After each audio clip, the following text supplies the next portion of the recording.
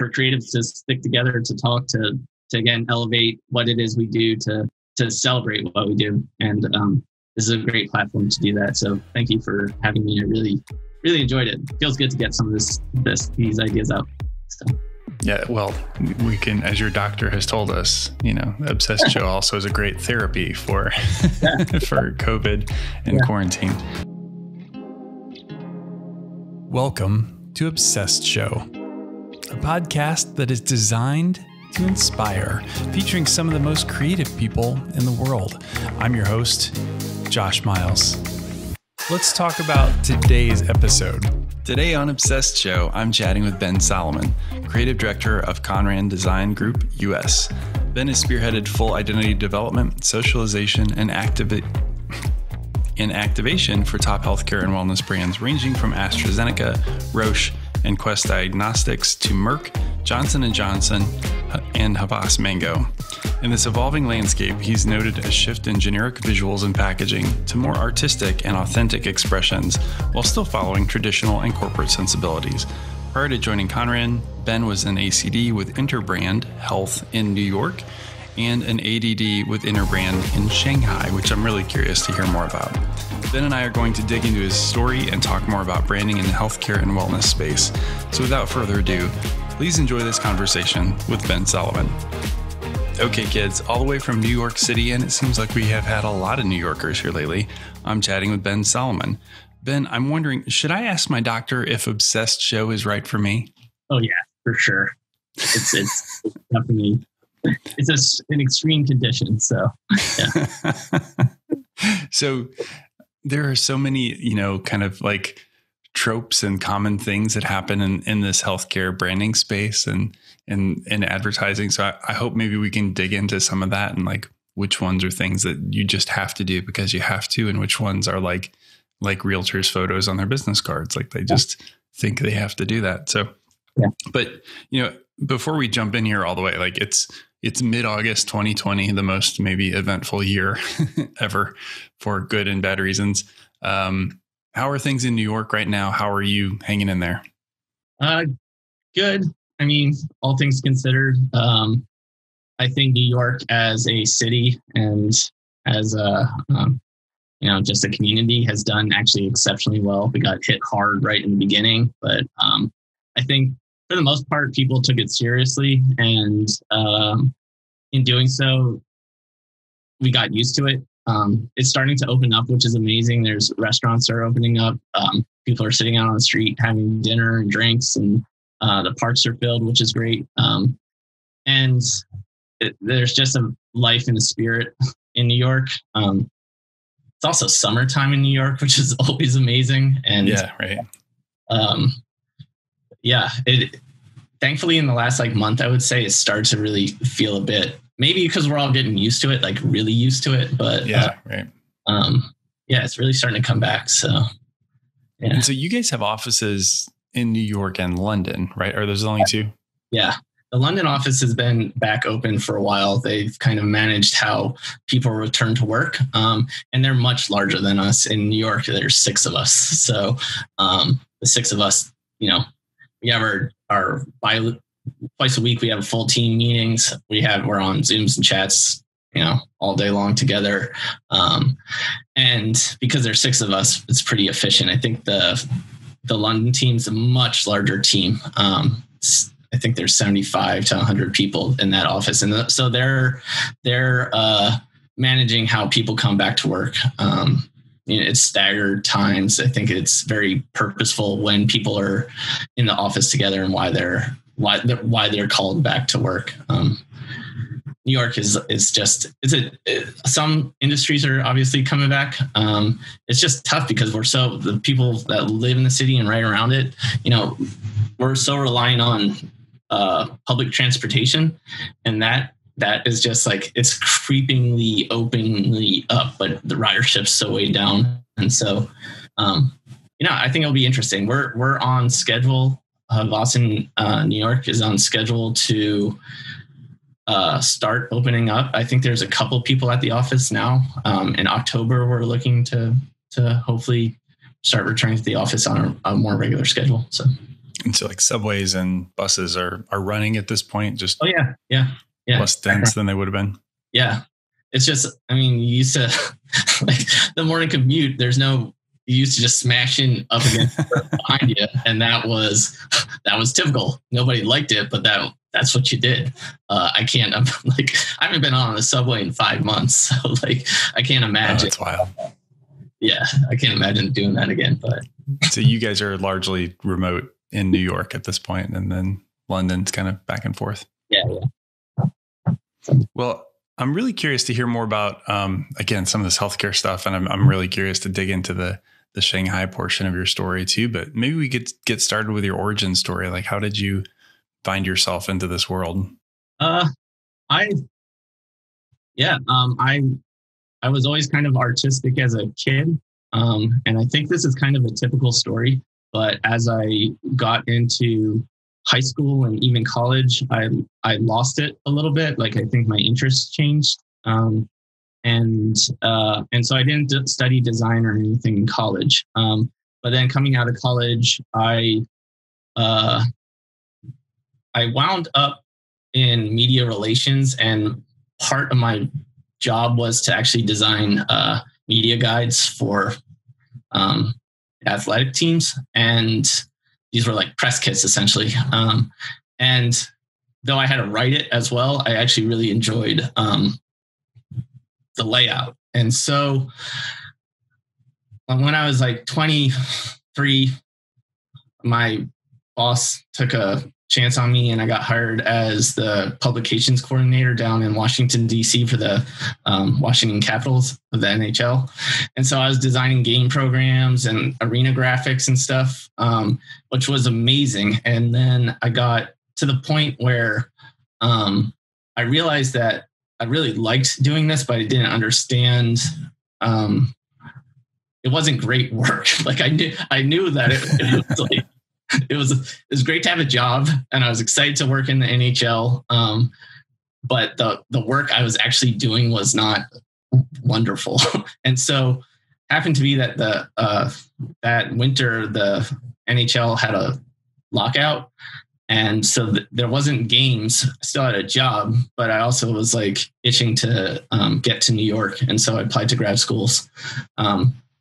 Got into Pratt, through Pratt, then started freelancing. And then obviously Pratt was a great experience for me. Really had some I would say the fundamentals of design, color theory, shape theory, typography, got some great education there. And then just from there, just started working in New York and plowing through that. I wound up freelancing for a while. Then I wound up at Interbrand, which I took a full-time job as a designer, actually, and spent, I would say, 10 years at Interbrand, almost, just kind of weaving my way through that network. I believe does that include your Shanghai time, or it was 10 years in New York? Yeah. Okay. Yeah. I would listen to your interview with Carlos, and he went through the Omnicom system. And so I was like, oh, I know that. So maybe you and I talked a little bit about this at the top of the show, like what that New York career path looks like for creative, like, and part of that, I'm curious about that because I haven't necessarily seen that in smaller markets. You know, I'm in Indianapolis. When I worked in the agency world, you go from agency to agency and like all the job titles are different. Nobody knows what to call who. And so I'm just curious what that looked like in New York for you. I think it's pretty similar. I think for me, I actually took slightly different path because I stayed at Interbrand so long. People are like, are you nuts? But it's just, I found it exceptionally rewarding and found my way through that. I think New York, especially when you're a young designer, there's so many places you could wind up beginning that it's good to actually stay fresh and look around. I think when you find a place that works, for me, like, stay there. But often is the case, you kind of, bounce from one space to the other. You're getting exposed to different, methods of creative exploration, or how teams work together, and how even the clients, how clients give you feedback. I think it's interesting. And so, a young designer might bounce around back and forth. You go up the kind of pay scale, and you also gain titles in New York too. I'm sure it's around elsewhere, but they don't match up from agency to agency or even industry. So like Conran and Interbrand's obviously branding. When you go Havas, which we sit under at Conran, as an advertising firm, they have a different title structure. So yeah, wildly different, I'm sure. Yeah, as you're coming through the system, especially in a large market, there's so much you can do with your career and so many facets, and it's awesome to just explore different industries, different agencies. I try to tell people that I care about, freelancing is a wonderful way to get exposure into spaces. If you can do it and build up a client base, it's an awesome way to design within cities. But if you're actually going to, at some point, kind of make a professional career from it, and this is like pitches to designers that I interview that I'm like, it helps to join an agency, because then you get a title. Then you can put that on your resume. You can start to add some of that work into your portfolio. You're working with clients that are well recognized, and it's great to latch into an agency for a bit, make it your own, get that experience, and then if you want to, go back out and bounce your way up the scale. But yeah, I've shared similar advice as well, just in terms of, I think a lot of, maybe more than ever, there are designers coming out of school thinking, well, I'm just going to freelance, or I'm just going to be a solo designer. I'm going to start my own thing. And I think it's also more doable than it's ever been, but it's also, you have no idea what you don't know. And the things that you'll see kind of from inside another agency, watching on somebody else's dime and somebody else's direction and somebody else's, business development skills to see kind of how all those things work, I think is really a great combination to figure out, number one, what are those things I wasn't even aware of? And number two, do I even want to run my own agency or my own freelance practice? Yeah. So I think that's really good advice. Yeah. I mean, design's a business. It's a hustle. When you're on your own, you are your own business, and it's your own hustle. You take the jobs you want, especially as you're building up your portfolio, maybe working with clients that not exactly thrilled about. I mean, that's all of us, but that happens. But you're also not protected. And so it's a hustle. I did it. And I built out the portfolio that kind of led me to where I wanted to be at that time. But then once you join an agency, and whether it's advertising, branding, packaging, production, whatever it is, you start to get out of your own head, get out of your own space. And then you start to see how this is partially what I love about design too. But the business of it, the practicality of it, how meaningful it is to create something for people that, a company that's trying to sell something, and to create something for them that is purposeful and emotive. And you get that in an agency because you have strategists breathing down your back. You have the copywriter beating you up, and you have the motion graphic designer trying to tell you why your idea is not going to work. But it's all amazing feedback, and it's all it just helps you grow. So to designers that I like coming in for interviews, sometimes they just want to be a freelancer. Fine, I get it, but I also always make my pitch that get into an agency for a little bit. So did you kind of get into that healthcare swim lane through Interbrand, and was that something that you were thinking about as you were going into the agency, or is that something you found while you were there? No, that was something I found when I was there. I was brought in as a freelancer, kind of noodled my way around for a bit, and then got offered a full-time job by the health side of it. And the creative director, Arjan, who was somebody that he came to my wedding last year, like he's been a mentor and a friend to me for a long, long time. He was there for 20 years. And he was, he's one of these dudes that I want to say he was the president of the Cannes healthcare jury. Like he is known, he's smart, and he was passionate about design and branding. And he hired me, like I said, as a designer, and kind of grew underneath that. I was there for, I want to say, 2 years. Got promoted, and that's when I wanted something else. So I went to the HR team, and I said, want to try something different, and that's when I got transferred to China. But the healthcare side of it, before going to China,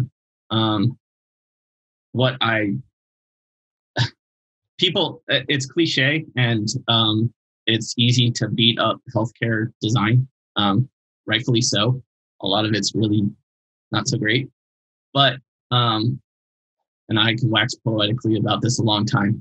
But when you think about... we want some of that too. When you think about what a brand is, and what a meaningful product is to our lives, it's a shame that healthcare gets such a bad rap under such bad design, because what they do, the science behind the products, and yes, they're making money as well, but they literally cure cancers. They help people with migraines, like, get through the day. They help people with asthma drop the anxiety of oncoming attacks that, like, could literally take your life. And the power and the meaning and the opportunity in healthcare to be authentic about how amazing it is, some of the work they do, is missed. And so for a young designer, when I got into healthcare, I was not exactly psyched. Like I was happy to be part of Interbrand, and like for my whole spiel, working for an agency and having this global strength behind me now. But what I soon realized was the real opportunity in this space. It's like 20 years behind the rest of branding. But the stories that could authentically be told, emotionally told, not like in the cheesy healthcare way, but really powerfully told and celebrated, I think is amazing. And so at Conran now, we do a lot of healthcare. Right now, it's an industry that's doing very well in these COVID times, and it's so. We're all looking at what our health is and how it relates to not only the individual, but as a society. And so the stories that these companies can tell without getting cheesy, but the stories that they can tell and the opportunity they have is just amazing. So, yeah. So what are maybe, I think it'd be easy to unpack what's wrong with some healthcare brands, but maybe like so you could answer that in part if you want, or like what is maybe how Conran looks at healthcare branding differently? Like what are maybe some of the unique points of view that you guys come at this from? Yeah, I think that the leadership of Conran New York is not a healthcare team. Came from Wolf Olins, Lippincott. I came from Interbrand Health. They're come from tech, service, leisure industry. And this is a team that's been in the last, I joined now a year and a half ago. The managing director joined a year ago. the team's much more kind of broad in our experience of branding.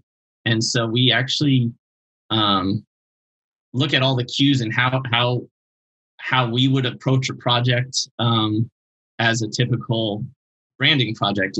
Dive deep into who the stakeholders are, dive deep into what the customers want. Havas as an advertising agency, has an exceptional knowledge base of who or what customers want. And so like sitting inside the advertising agency has helped us tremendously.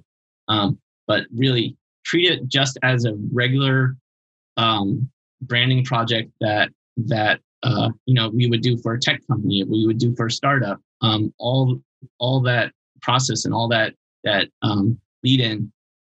Typically, I would say in healthcare, when you're branding a drug, some of that stuff gets left out right from the start because there's so many deadlines and regulations that you jump through to get a brand accepted. Again, having the experience of how to kind of navigate that, those regulations and those hoops. Some projects, their timelines are like packaging projects are sometimes 3-year timelines because they have to test paper, they have to test quality of ink, they have to test the machines that are going to do this. All that has to go through regulation and get verified before they can actually start printing boxes. It's amazing, but it's understanding that our clients are often somebody they're like, I don't care like what process you get to color. I need to test these colors next week, and like I need and then they're going to sit for a year to figure out if they're viable colors. They're like, I don't want to hear your spiel about what colors mean and stuff. But in the background, Conran very purposely, just as a branding agency, very purposely starts just selecting colors, and we can tell stories around those colors. And then when the client comes back and has to tell their boss, why are you guys testing these colors? They have a real narrative around them. And I think it's a subtle shift that the way Conran approaches healthcare in that space, but it's so far it's been very rewarding. We've had some great projects in the last year. So it's interesting how those 3-year timelines can still have these, panicked rush elements to those long, just because the long project cycle doesn't mean there aren't really quick turns within that. Yeah, super quick turns. And often, and I don't mean this in a bad way, but clients aren't necessarily thinking about that 3-year timeline. They're thinking it as in chunks. Like, I'll get my colors tested, then I'll name it, or maybe I'll get my colors tested, then I'll design a logo, then I'll stick my name to that logo. And it's all tested independently. Obviously, as a branding team, the fact that you're designing logos without a name or picking colors without that's pretty wild. Kind of tough. But so that's common practice, is that the name comes later in the process? Sometimes, yeah. And that's just the nature of it. As a designer and as a branding team, again, we're like, but we work around it. And as long as we get the narratives right, and we get the client on board for what we're trying to do with this logo, it actually then, let's say the name comes later, then it influences how they're thinking about what their name should be and what it can mean. Mm-hmm. So we're setting these conversations up early, even if there are super tight gaps, and then a long time and the name's going through regulatory for 6 to 8 months, whatever it may be. We can set these conversations up early, and so that there's a confidence that it's kind of twofold, to be honest. There's a confidence that that we can deliver on these markers, like in a week. We can give you a logo whenever it is, but that we actually have their interests in heart too, because we're talking about it as one complete project. And it's not necessarily of that moment, the design that's being delivered. It's kind of that understanding of what this project means, what it could be, how these elements all work together. part of our job is often explaining to clients, like, why we wouldn't typically draw a logo before we have a need. But if that's what we need to do, then this is how we're going to do it, and how it will all link back together. And as an agency, then they don't. Some clients, they don't trust you. They're just trying to get you to pick colors. But I think at Conran, we've been really good about connecting to our clients and what their needs are, and then taking our time to tell them how we work, and that gives them a confidence that we're behind them. Do you guys have certain things that you look for, red flags for clients? I know you just said, not all clients are going to trust their agency to pick colors, but what do you guys look for in a good fit client in a healthcare space? I think people that similar to design. I know healthcare clients bounce around because I've seen multiple clients show up in different companies, and so I think that it's twofold. Again, if your client is just pushing you to pump something out that we may not actually feel fully confident in, then I lose a little trust in that client, because they could very easily just turn around and blame it on us. I think that for the most part, that rarely happens, but it does happen where you get kind of tossed under the bus as a agency. And that's because maybe the brief was wrong, or they're not internally aligned, or we're just totally not in sync with the client. There's a lot of reasons that could happen, but unfortunately it does happen. And kind of keep an eye out for if somebody's really just pushing you and doesn't want to hear your story, to be honest. But I think for the vast majority of the clients we have that I've worked with personally, they're interested in your story because, again, it gives them confidence, not only that we'll see the project through with them, but that we also know from our side what we're talking about. And they may not understand the value of it, but we do, and we can help shape that discussions for them. And they're, everybody's got a boss, so they have to sell it up. And, well, I'm sure we'll dig more into the healthcare stuff, but I want to make sure that we don't gloss over this Shanghai bullet point that has just barely been touched on in this story. So how did that opportunity come to be, and what was it like deciding to go to Shanghai? It was, like I said, I was working in healthcare as a younger designer. Now I'm an old man, but a younger designer. And I wanted to do more. So I asked the HR team what opportunities existed, specifically a transfer. I had traveled quite a bit, but I never worked abroad. And it was something that I always wanted to do. It's part of the reason why I joined a large agency to begin with. And China, for me, I had 3 opportunities, and China for me is a promotion. I had been in New York now for, I want to say 8 years or 9 years, somewhere in there. And I needed a change. And China was, I always had a interest in Eastern culture and China specifically. And I was, they gave me a design test, which was actually the only opportunity that gave me a design test. And I was like, I went so hard against that test. Like I remember I spent probably 3 or 4 days just perfecting it. It was for a Chinese bank. And I just loved it. I dived deep into it. I had a couple of interviews there. They liked me. I didn't speak a lick of Chinese. I didn't understand it. I was the only Westerner at the time in the office. And it was just an amazing opportunity for me. And I wasn't ready for a change. And so I took that. And I mentioned it to you off camera, but it was easily one of the most challenging times of my life personally, and you're lonely. Professionally, because it's tough to find your footing in a totally new market. Different perspectives on design, but it was, at the end of it, it was one of the most rewarding professional and personal experiences I ever had. Again, I can wax poetically on that too, but it was amazing clients, giant corporations that are trying to come into the Chinese market, or South Asia market. Chinese clients going reverse, trying to speak with a global voice, and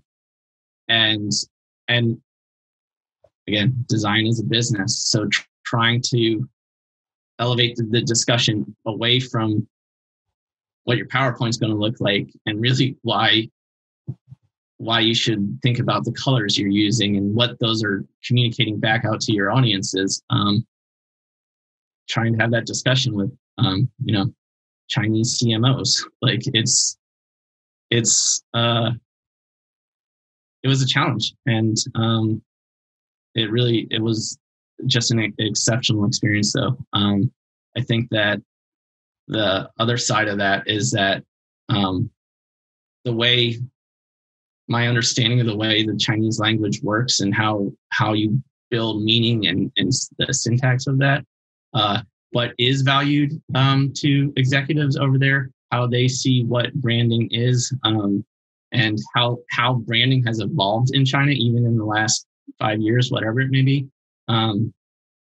Understanding how somebody is, for all my BS stories about what color you should pick, it's not resonating. It's not landing. And that's an very powerful experience as well, because it's not like a flat out rejection. It's not like, I don't like purple. It's like, I don't even understand what you're trying to tell me, man. Like this that doesn't make any sense. Yes, it doesn't make any sense. And you learn how to, I learned to appreciate how varied people's perceptions are, how varied design is valued, and what what is considered good design. And it's, being in a New York bubble a little bit, it's easy to get stuck in what is good design versus how somebody else sees that, and their perception is just as valuable as yours. And so taking into consideration all this stuff, it's extremely challenging, but again, extremely rewarding. So I think we would probably spend another whole hour just talking about the Shanghai experience. But, I'm curious about really basic things. Like, I would assume most folks over there spoke some English, or if not, like really good English. So you're probably communicating in English most of the time. Yeah. I mean, by the time I left, I could, if I knew what the conversation was about and they spoke slowly in Chinese, I could kind of follow the feedback. And so I could understand how it was being received or what questions they had.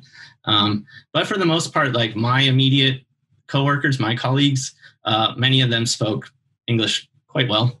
I mean, I had designers on my team that didn't really speak English, so giving direction back out to them was sometimes hard. My creative director, Fan, he was Chinese by birth, but he grew up a large part in Switzerland. So he spoke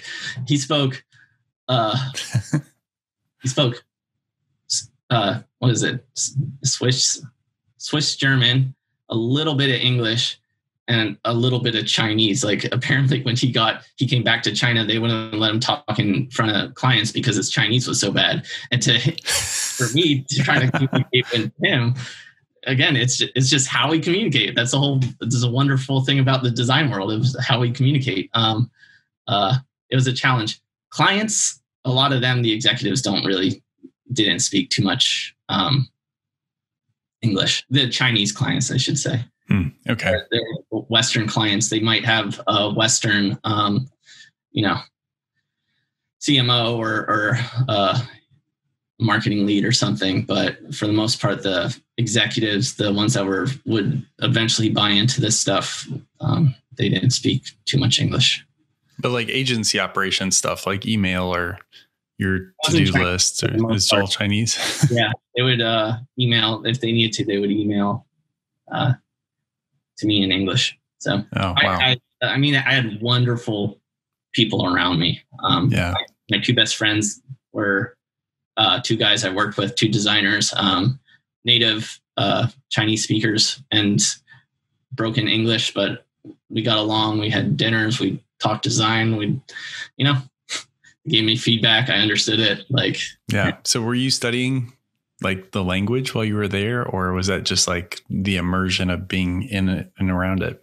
Yeah, no, both. I had like an intensive 10 weeks to get up to speed, essentially.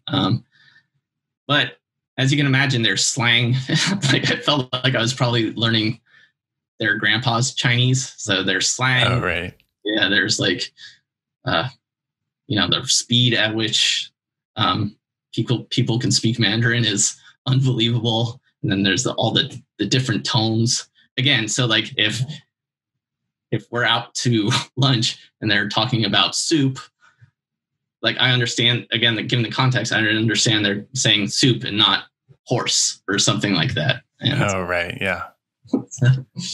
Yeah. I think about that with English often, like all the words that sound similar. And just even, I did a quick road trip last week and kind of went into the South, and, you hear people talking and like the vowels are different, and like just the way we pronounce things, even all English.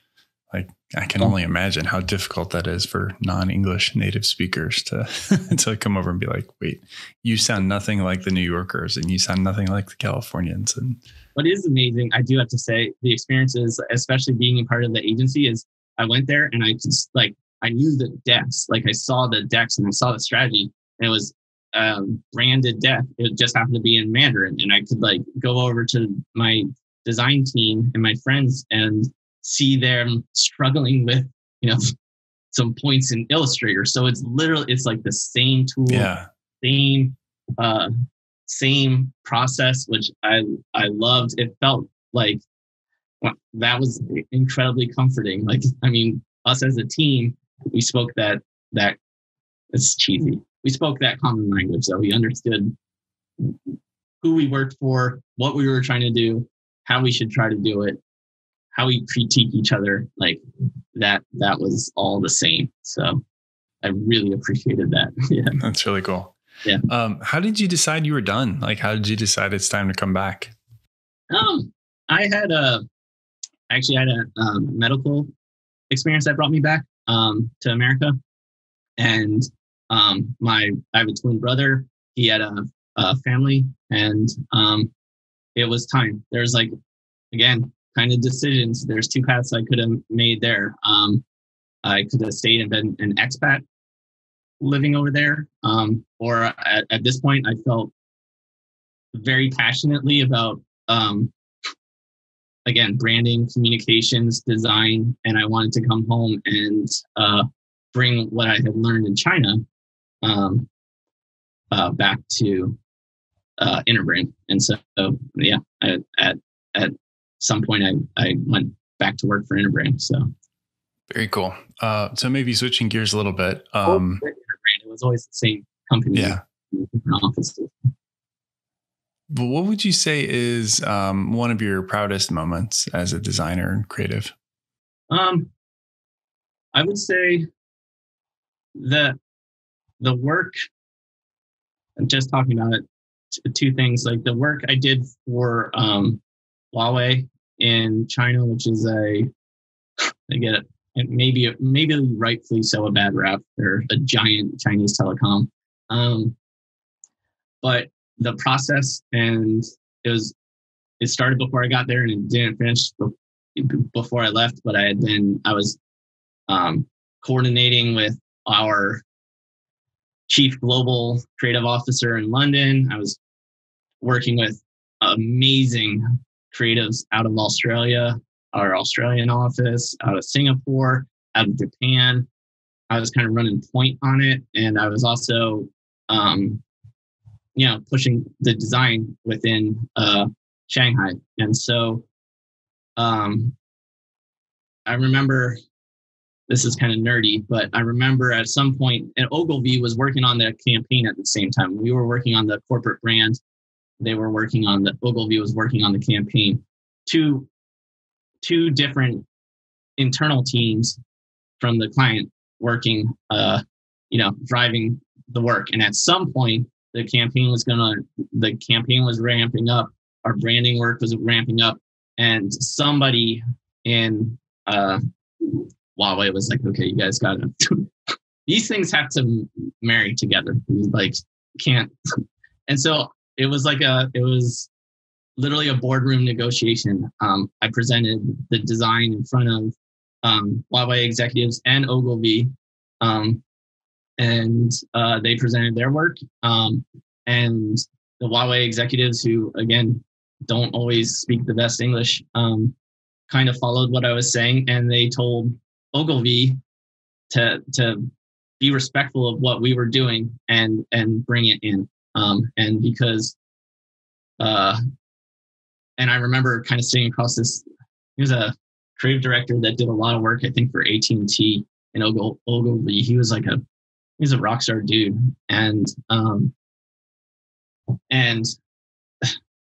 me kind of like, I was just like, yeah, like I was like, I effing nailed it. Like I just nailed it. And so that was just a that's awesome personal win. Having so much kind of, again, leaning into what I believed about the design, telling my story, why it matters.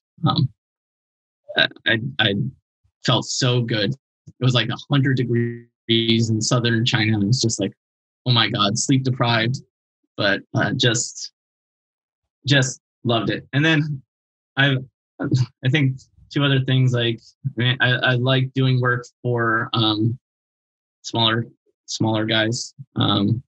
Care for the Homeless in New York, which is refresh their logo.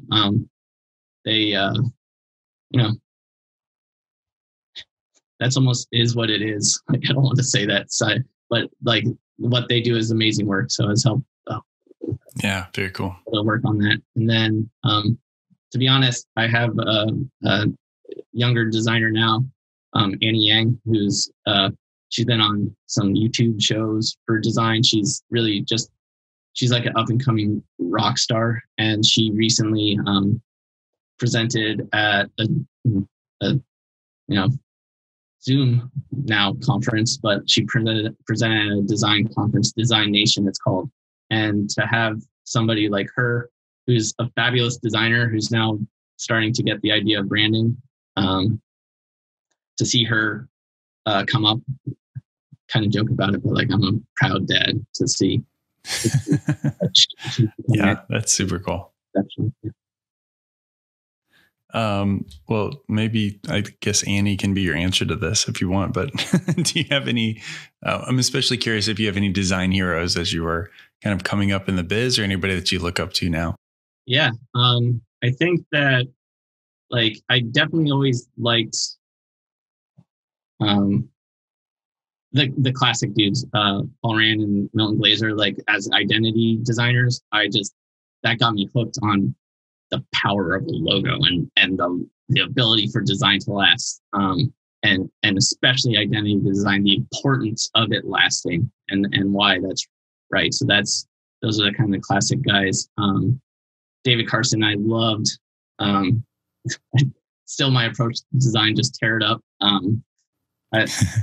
He's so much passion, so much. He wasn't classically trained. He just did it and made amazing stuff, transformed the way we think about type and composition. And he's definitely a hero of mine. And then nowadays, like, I always like Stagmeister and Walsh, and definitely Walsh now. And, there's Aaron Draplin. Love his kind of boldness and approach to stuff. And then Mitch Payon, he's a creative director at this firm called DIA. He's he does. I saw him at Brand New actually last year, and he does a lot of moving motion type and kind of translating natural rhythm and music and motion into typography. He does amazing stuff. The kind of a real range of stuff. And then like there's a bunch of Instagrammers that just do crazy, hilarious stuff. It's like, I love trolling around Instagram Behance just to see what people are just doing crazy stuff. Maybe it's because you're locked in your apartment, but yeah, it's no, we just have time to pay attention to it. Yeah, exactly. So. That's cool. Okay, so the question that I have to ask everybody on the show, because we're an obsessed show, is what is the thing that you feel like you are most obsessed with right now? And that can be life or work or design or creativity or anything, but what do you find you're most obsessed with right now? So I think so when COVID started, I got like deep into plagues. So I was like reading about plagues, and this is a new answer for us. Yeah. That's awesome. Yeah. And so I kind of was like deep into that for a while. I love history. Like if I wasn't a designer, I'd be an archaeologist. Like I literally love it. But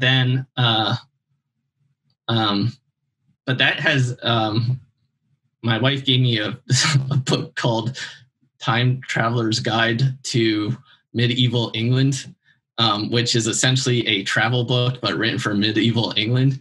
And like, the stories are amazing, like just how backwards we were, but there's so much little like design details in there, from fashion to tools they use to the materials they use and stuff.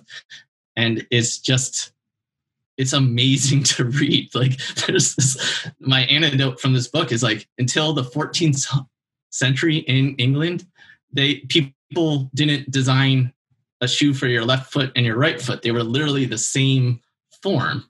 And, oh, wow. And people had foot problems.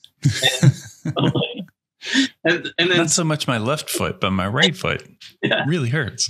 So then finally somebody, I should look in the book, I forget it, but some cobbler was like, looked at your feet, like, he's like, maybe we should make things that like work better or fit each other better. And like, so that was changed. They invented the buttonhole then, which is, again, when you invent the buttonhole, then you don't have to just wear essentially a bag with a hole on your head, like a cape. You can actually stitch clothes to yourself, and like it transforms fashion. Like it's just amazing. So I'm deep into traveling around medieval England right now. That is really awesome. So you've had a chance to work in New York. You worked for Interbrand. You've gone to Shanghai. You're deep in healthcare branding. I'm curious if you have any like big dream projects or, other industries or clients that you're really excited to work on someday. Yeah, I think that through Interbrand, I got to touch designing some stuff for National Geographic. They have always been one of my like top two things I want to design for. I think now number one would be the Natural History Museum in New York. We just kind of had, because of BLM, because of what it means to be an institution kind of founded in colonialism, founded in, whatever, we can talk about that as a thing, but I think working for them would be amazing. Through Conran right now, we have a lot of exposure through to, and this is a particular interest to me, is digital therapies.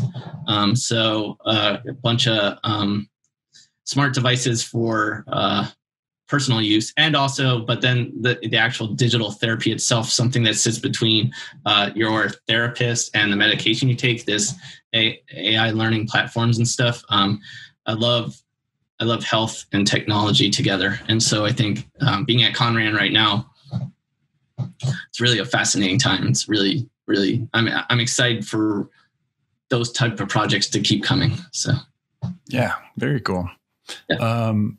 So I'm curious what maybe you think is the best piece of advice that you've received in your career, or maybe what's another favorite piece of advice for you to pass along to other young designers or coworkers? Yeah. I'll probably get beat up for saying this, but I had, when I was at that media, my very first job in the media company, it's actually at Princeton University, but the team there, my boss who like would scare me to death with his red pen, because he would old school print out what I wrote and just edit everything. And like just to the T, he was such a perfectionist. And, which is great, which is the right way to be. But he once told me that, and I was stressing out about something. He once told me, he's like, there's never a graphic design emergency. And that got stuck in my head. There's never a graphic design emergency. What we do as designers is, and this is also part of working in healthcare, what we do as designers is crucial to how we see the world, how people experience it, how people understand it, the values they build, the beauty they see in everything. But what we don't do is we don't cure cancer. We don't, we don't build bridges. Some structural engineers do, and designers shape that stuff. But as graphic designers and in branding specifically, there's never a graphic design emergency. And that little thought for me has like, it allows you to be creative. It allows you not to beat yourself up. It allows you to have the space to try things and push concepts. And if you really believe it, try to sell it. Because at the end of the day, we're about creating something that's beautiful, but something that's also functional, right? And how we get to that answer, working as a freelancer, working in agencies, being under a different creative director, whatever it is, all that flows differently. And the result it's not written in stone. It's not math. It's design. And so there's never a graphic design emergency, which has kind of been a bit of an ethos, I think, in my career so far. So, yeah, that's a good thought. Maybe before we wind down here and let you go, do you have any like encouragements or asks of our audience? I mean, I think that I find it difficult now. It's amazing to connect over Zoom, and I think you forget. Unfortunately, I forget sometimes what it means to be creative, because there's so much happening right now in the world, and you may feel isolated.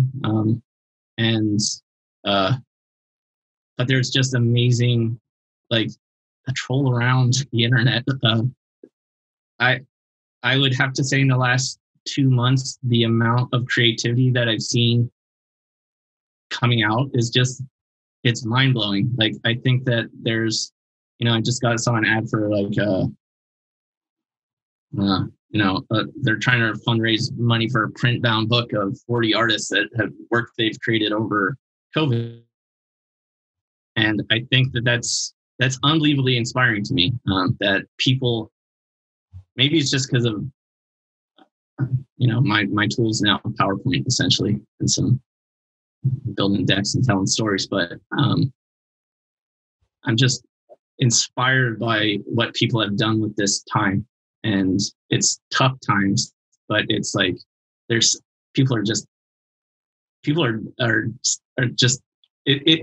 creativity doesn't stop. It keeps going. And I would tell everybody to push forward, almost push through this, because we're all listening to the show. We're on the show, and we believe in design and we believe in creativity, and this is the time to actually lean into it, and really, yeah. Yeah, that's a great encouragement. I think it's never been a more, at least in our lifetimes, a more stressful time to try to be creative. But I think that's great advice to lean in and push on. Yeah. It's inspiring. Like this will change and all our projects will get done. There's never a graphic design emergency. So just like be creative, like just look for inspiration. Yeah. Well, Ben, before we let you go, tell us where we can learn more about you online or track you down or learn more about Conran. Sure. Conran, we're about to relaunch our New York site in a month. So check that out, which is conrandesigngroup.com. My personal site is brsben.com. It's also 4 years out of date. So all you designers be gentle. But I think, and I'm on Instagram as well, same handle. Sounds good. Well, we will link to all of that goodness in the show notes, as well as all the people and places and things that we referenced during the show. And I appreciated chatting with you today. Yeah, I really appreciate the time. It's great to, as a push for creatives to stick together, to talk, to again, elevate what it is we do, to celebrate what we do. And this is a great platform to do that. So thank you for having me. I really enjoyed it. It feels good to get some of these ideas out. So. Yeah, well, we can, as your doctor has told us, Obsessed Show also is a great therapy for COVID and quarantine. So thanks for being with us today, and thank you for being obsessed with design. Okay, kids, that's episode 149 in the books. For all of today's show notes, head over to obsessedshow.com. And if you haven't already while you're there, add your email address to our newsletter. I'll update you on some of my favorite new episodes and some cool things I find in my daily obsessions. Of course, all the links are over at obsessedshow.com to all the places you can find this show: iTunes, Stitcher, iHeartRadio, SoundCloud, Google Play, and Spotify. So no matter where you find your podcasts, chances are you can listen to Obsessed Show from there. Just head over to obsessedshow.com. The Obsessed Show is produced by yours truly, Josh Miles. To have me speak or MC at your next event, head over to joshmiles.com to learn more. Thanks for listening. We'll see you next time.